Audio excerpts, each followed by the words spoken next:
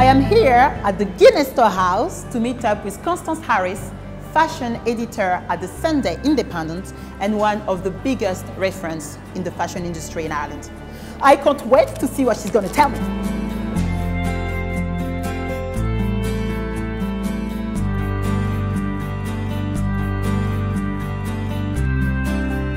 So Constance, I am so thrilled to have the honor and the privilege to interview you today. Oh, it's a pleasure to be with you, Sophia. No, really, I'm really excited because I know that you are one of the main references in the fashion industry in Ireland. So who are you exactly? Can you tell me a bit about yourself?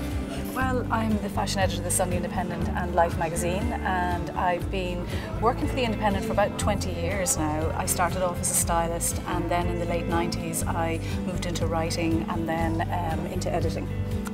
And one of the great things was that we launched a magazine about 8-10 years ago. I actually can't remember when, and but that then changed everything. We became so much more fashion orientated after that. Okay, so you were a fashion stylist before starting as a fashion editor. Yes. So is it right to say that a fashion editor is first and foremost a stylist? No, every fashion editor comes from a different background.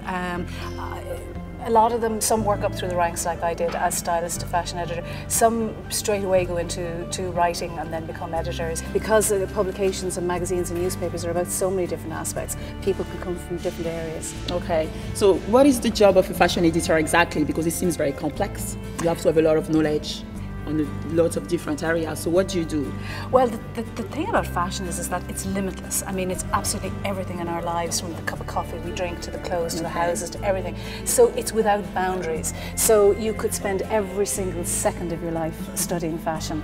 And that's something that people don't really understand, that you go on holidays and you're instantly looking at what people are wearing, you want to check out the shops to see how they buy, because everything is information. What you do as an editor is you refine it. You decide, okay, it's a huge subject, let's focus, let's come in to the microcosm again, let's take from the huge to the small, and then you grow that again. So if you think about a trend and we decide that we like tribal, and it might be just because of a bead on a bag that then grows into a thing about print, that grows into a whole new identity. So that's what an editor does.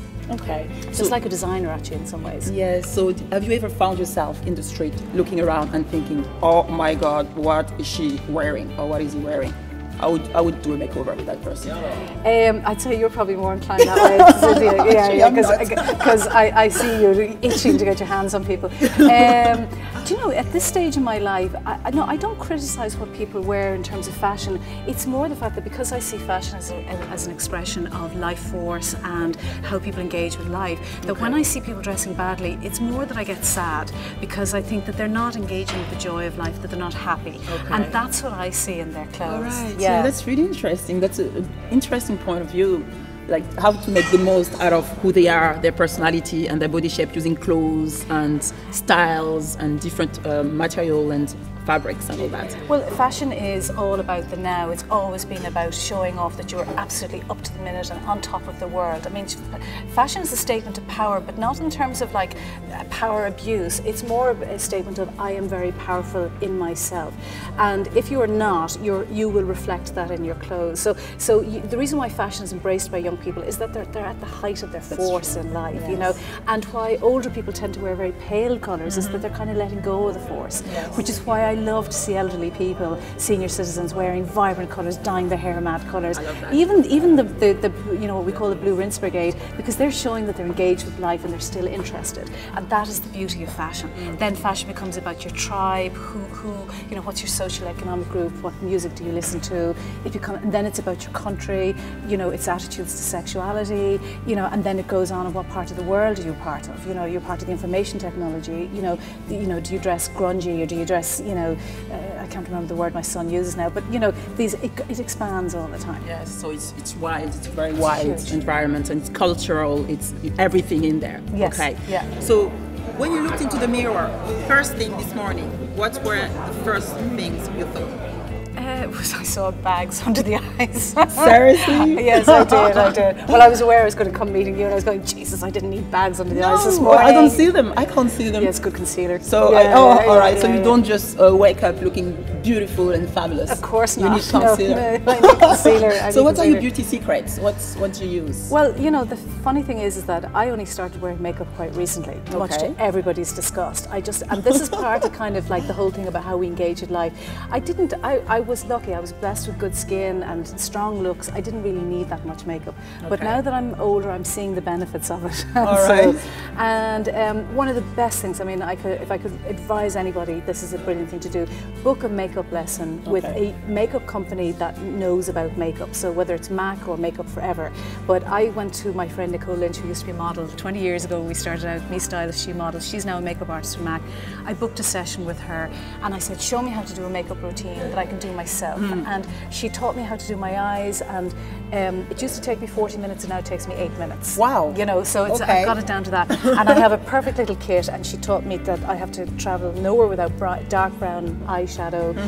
She taught me little tricks to brighten the eyes, and I have to say, and lip pencils. I've discovered that to wear lipstick you have to have a lip pencil. Yes, that's true. Yes. Definitely. So I feel a bit retarded at this point because I'm in my 40s and I'm discovering stuff that, you know, kids at 12 know, you know. But still, it's been, actually I have to say, it's been a joy for me to discover makeup at this stage of my life rather than be, you know, down pat to it for years and years and years. So do you feel more beautiful since you started wearing makeup? I realised that I'm enhancing what I had, which I never saw that relationship before. You know, I mean, I think I was a bit of a hippie. I grew up in the 70s. That's when my childhood was. Everybody was throwing, you know, they weren't wearing bras, they weren't wearing clothes, they weren't wearing makeup, you know.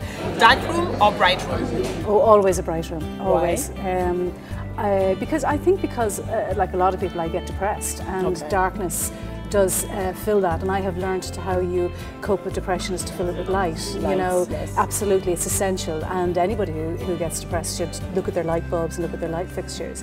And I love Sweden. I went to Sweden for the first time about 5 years ago, and it's one of my favourite countries now. And I've been to it in the depth of winter, and what I love is they always have beautiful lamps, and they have red like you're wearing, Cynthia. But people always say, oh, red is a colour about sex, and I'm saying no, it's not. It's about life force. It's about the blood that pulses through our veins and how we embrace life. That's what red is about. Yeah, I totally agree with that. Yeah, so I wear coral red a lot. It's lucky I didn't wear it today. We'd been clashing. Yeah, definitely. Yeah. What were you doing at midnight last night? What was I doing last night? I think I was... Midnight? At midnight I was asleep, Cynthia. I go to bed early. Are you serious? Yes, I go to sleep early. I do. What do you mean you went to sleep? I don't know, so no crazy rock and roll party lifestyle for you? No, it's been kind of too long. No, I have to say, if there's a really good party, I will go. Okay. But I don't waste time. You know, if there's, I do think that I study Ayurveda a lot, the Indian system of health, and they believe you should follow the rhythms of life, and you should go to bed early and get up early. And I know I work more efficiently when I follow that, and I'm much more happy and I'm much more stable. But inevitably in our job, there's a lot of late nights. So I'm at that stage in my life where I can say I am prioritising a little bit my private life over social life. Yeah, because for me it was like fashion, you know, industry. I would think party every night, sex, drug and rock and roll. Yeah. So that's not what's happening in your life. No, not in my life. But again, this is Ireland, and you know, you were asking before about is fashion ruthless in Ireland compared to abroad, and it's not at all. We're a small little pond, and we're very respectful to each other. We fish, you know, we swim around each other. You seem to be a very spiritual person. Yes, I am. Yeah, and that's, I mean, that's come like everything else, the journey through life, and you know, you have challenges and how you cope with them, and definitely having a belief in the bigger picture and in compassion for fellow man and being supportive of fellow man has definitely made me a lot happier. And you know, part of it came about from how I learned to write for the newspaper, because when I was doing 2 columns a week for the newspaper on fashion and repeating some of the subjects like the designers, because the whole ethos of the Sunday Independent is to support the Irish design sector, the Irish retail sector. So of course I'd be writing about someone I might have written about a year before, and I had to find, well, where have they changed, where have they evolved, and that also kind of met me in terms of my heart and all that, and it's become really beautiful to actually be consciously engaging with analysing the country, Irish women, how they have changed in the last 15 years, and they have changed magnificently. I'm full of admiration for So Irish women. how have Irish women changed in the course of your career? Actually, Irish women changed in 1995 with the great heat wave. We had 6 months of hot weather in 1995. Okay. And up to then, Irish women never showed off the bra straps, you know, were covered up to the neck and down to the ankles. You know, didn't buy sun wardrobes. We didn't have, you know, all this travel abroad. But within 2 to 3 months, they had tans. They were getting their hair highlighted much more often. They were dressing more flamboyantly. And I remember Dunnes Stores launched really colourful bras and gel straps, and all these things came in. They were about showing off. And for the first time ever, Irish women engaged themselves as flesh beings, you know, as beautiful, as sensual creatures. And that was the start of Irish women being liberated. That was a revolution. It was a revolution. Oh, wow. And it actually happened to men as well, because Irish guys up to then were horrendous kind of patterned jumpers and jeans and, you know, baggy jeans, and they didn't engage their handsomeness at all. And in that same year, Hawaiian shirts came in cargo shorts. And Irish guys started to wear, now, you know, men, they go into uniforms, right? But that was the uniform. So there was Irish women tanned, genuinely tanned, sundresses, guys wearing Bermuda shorts, and, you know, the country started getting it on, basically. That sounds amazing. We started to get more liberated, you know. That's amazing. And then by the with fashion, boho came in, and it was very colourful and flamboyant. And again, black was the largest selling colour in this country. And women thought about their work wardrobes all the time. But with boho, and with kind of the liberation that happened with this great summer's weather, they started to dress more flamboyantly. And they stopped wearing suits at best race days, and they started wearing, you know, more moving clothes, sexier clothes, and then Sex and the City came in. Oh wow! And and then there was this explosion. All right. And that just happened with the Celtic Tiger. Young designers started meeting, a glammy lifestyle came in, and women started to dress for each other, really dress for each other, rather than from work and rather than for their husbands. And there was this huge change, you know.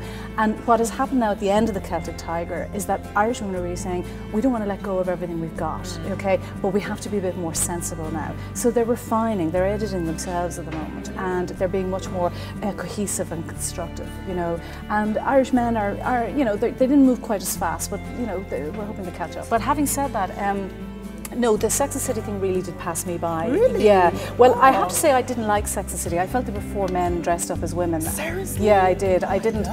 Yeah. No, I know. Okay. So, you know, maybe there's something wrong with me. So do you think it was too much? Do you think it was like a kind of exaggeration of women, basically? Yes, I didn't like the portrayal of women. I think women have a hard enough time in this modern world, having kind of sacrificed so much of their femininity to be equal to men, and becoming so masculinized. And I think the journey for women now is to come back to being women again in such a way that men can feel comfortable, and you know, and that men can take back their position as the males, and that I felt Sex and the City was very much about women dominating everything. That's true, and being masculine and hunters. And I don't think, you know, somebody said to me, oh, you're being old-fashioned. I'm kind of going, yeah, I can understand why you think it's old-fashioned. I don't think it is, because I like being a woman. And like part of the joy of the makeup thing is actually I'm dressing much more feminine now in recent years, as I've kind of stopped being the hunter-gatherer of my family and started to enjoy being a woman. And I hope that journey is ahead of everybody else. And I found it quite interesting, you know, one of my favourite designers is Prada. And it's actually not so much for what she does with her clothes, but for what she says about fashion all the time. And she thinks about fashion and women as I do, in that she is thinking forward. And with her autumn-winter collection, she said, and it's a collection that people don't really understand, they're not sure if they like very much, but she said she was going back to beauty, and she was going back, she was pulling away from all this hard-edged thing. And that's really what fashion was about. Fashion is about beauty, it's about the feminine, it's about celebrating, and celebrating the beauty of men, and our engagement with life now. And that's what Prada sees, you know. And it was interesting, Prada about 7 years ago turned around one year when everything was very flamboyant and Sex and the City, and the whole world was interested in clothes that weren't real clothes, by the way. I mean, yes, there were fabulous fantasy things and very impressive, but there wasn't beautiful tailoring going on, there wasn't construction and shape and you know, lifestyle going on. And Prada turned around and said, I want to put form back on the body, I want to put shape and discipline. And she foresaw the economic crash, she foresaw the need for structure in her lives, and she started to give all that. And then just as the rest of the world caught up with her, she's then turned around and said, okay, I've had enough of that now, I actually want to now get back to the real truth of fashion, which is beauty and womanhood.